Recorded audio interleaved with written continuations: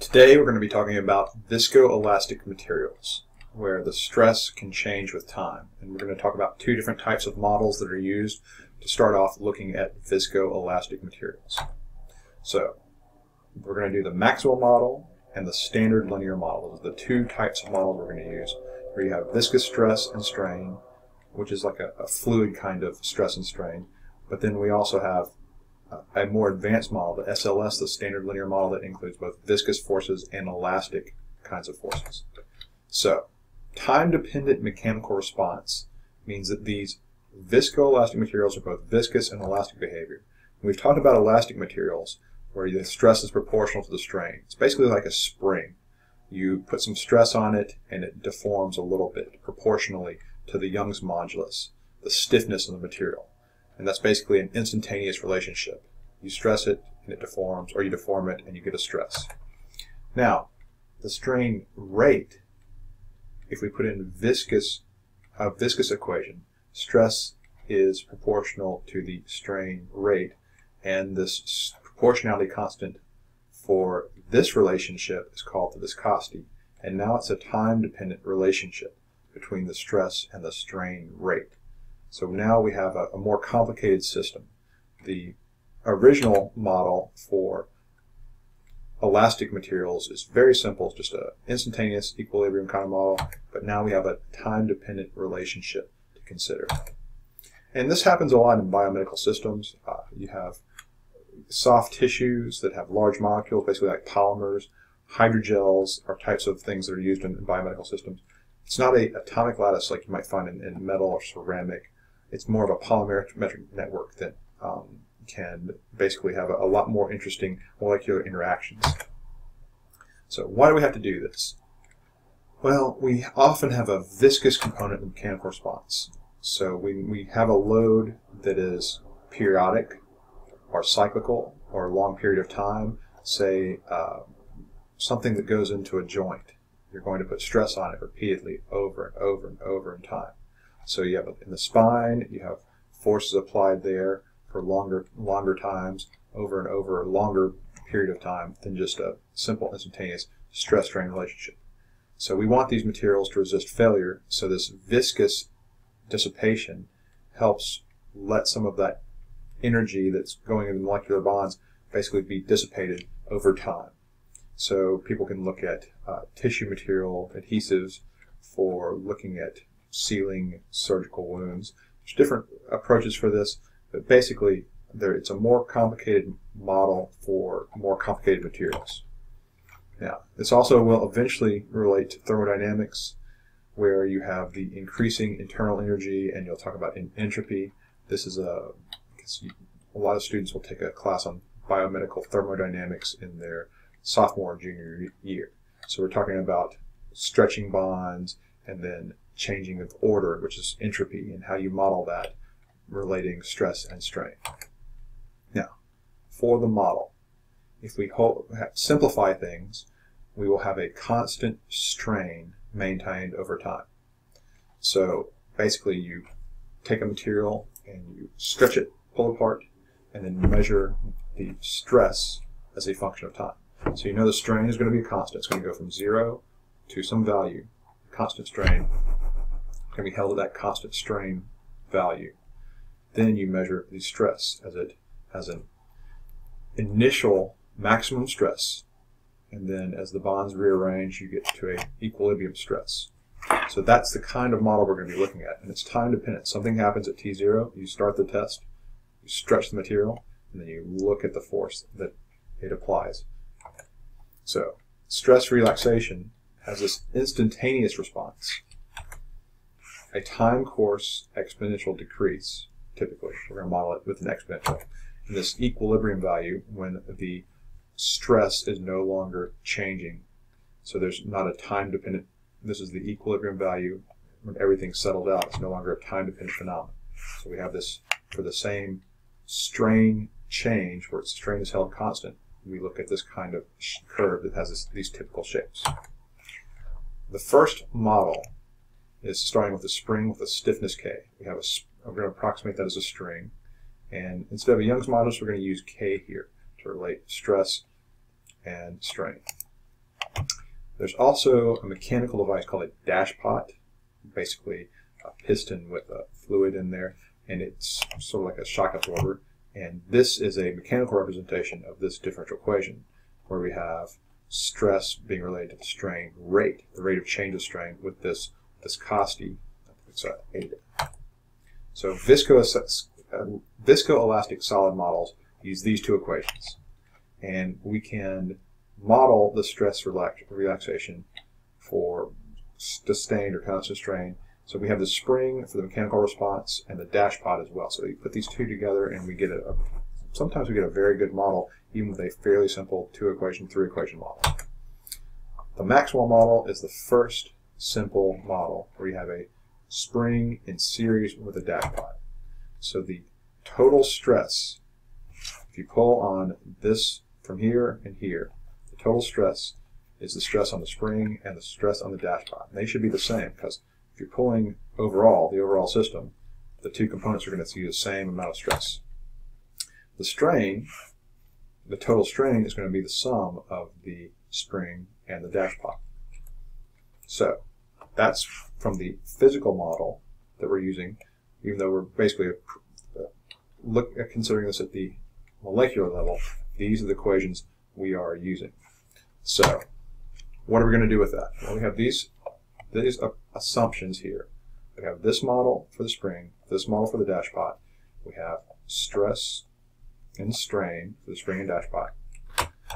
So if we take the time derivative of this equation, we end up with ddt of strain equals this plus this. So we have time derivatives there, because we're trying to work in this equation.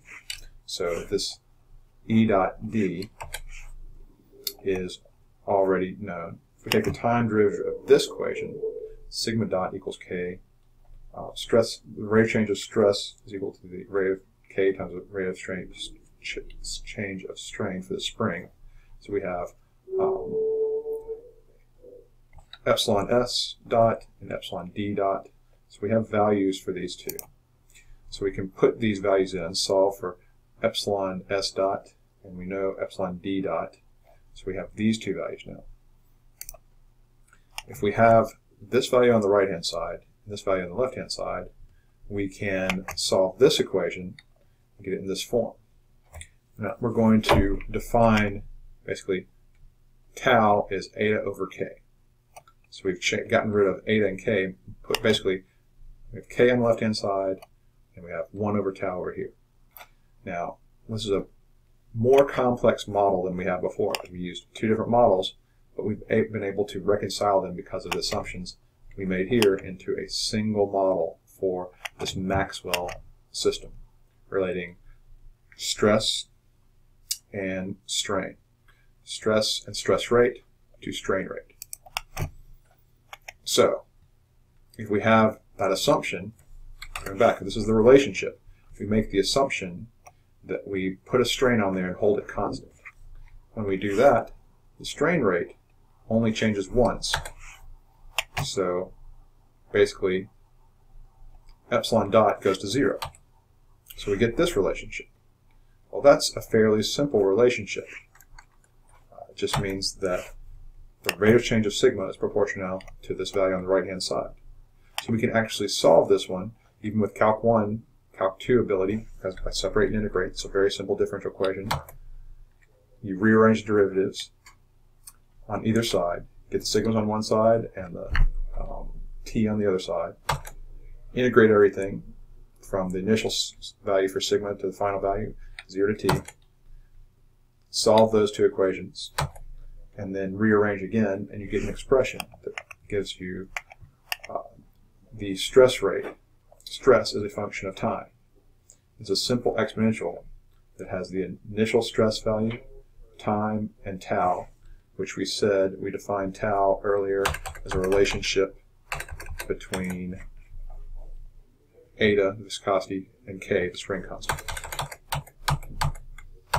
So at t equals 0, only the spring is deformed. So at t equals 0, e to the 0 is 1. So we get sigma naught. So this initial value is so we can find sigma naught from that. As t goes to infinity, the stress in this relationship, as t goes to infinity, e to the minus infinity goes to 0. So we expect an exponential decay that goes to 0. It hits the maximum value at time t0 of sigma naught, maximum stress rate. But here is the important part. When t equals tau, you can plug in t equals to tau here. And we find that e to the minus 1 is 36%. So that means when stress hits 36% of its maximum value, we can figure out what tau is. That's the time value here. Again, this is not exactly realistic for solids, but in some cases it can be a simple model that's applied. You typically will never have a stress of 0 if you have some strain on a solid. So we went on, we'll go to a more complicated model, the SLS model, that has both two sides.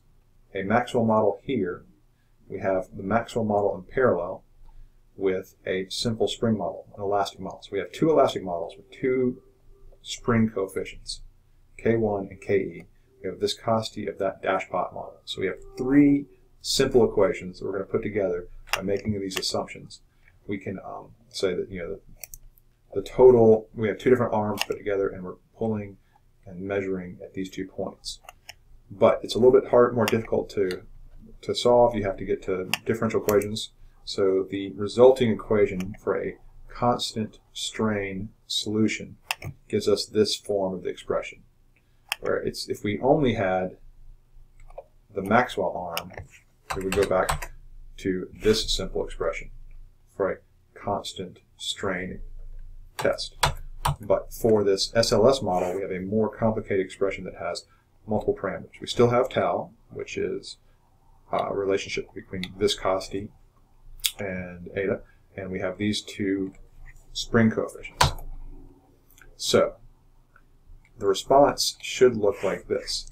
So given a step change in the strain, held constant in the strain, the stress is going to peak at some initial value, sigma naught, so you can determine sigma naught. And if you know sigma naught, you kind of plug t into here, this value is equal to, since we know sigma at time t equals 0, it's equal to, when we plug in t equals 0, we get the initial strain times Ke plus K1. So that gives us an equation. We know this value from a chart. At time t equals infinity, e to the infinity goes to 0, so we know that the right-hand side of this value should be eta naught times Ke, and we have a value that we read off the stress plot as a function of time.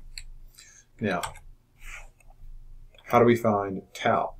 Actually, before that, how do we find eta naught? Well, that's from the initial strain that we applied to the material. How do we find tau? We know it's 8 over K1. How do we find that? Well, again, we talk about the plugging in t equals tau. At times t equals tau, the stress has relaxed from 0 relaxation to 63% of its relaxation before it gets to 100%. So basically one has the stress reduced about 2/3 of the way down to its equilibrium value. So that point in time is t equals tau. Once you know that point in time, from this time t equals 0 to time t equals tau, you know a time, you can back out these relationships.